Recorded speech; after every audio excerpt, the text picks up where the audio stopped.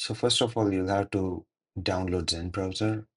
Once you're done, you can open multiple tabs just the way you open on other browsers. But let's say you're researching for some product on multiple tabs.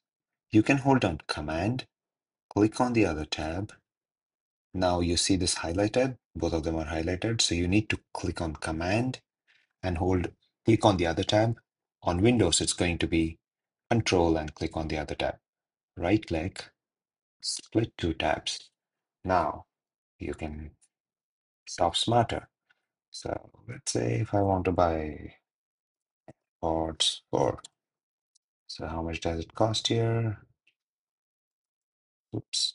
Okay, so sometimes if you see something like this and it doesn't help, do a command minus minus, and now you can type and so on. So yeah, it's that easy to just browse side by side. Once you're done, if you do not want to browse side by side, see this button on top, click on this and do unsplit, and they'll be back in their own tabs.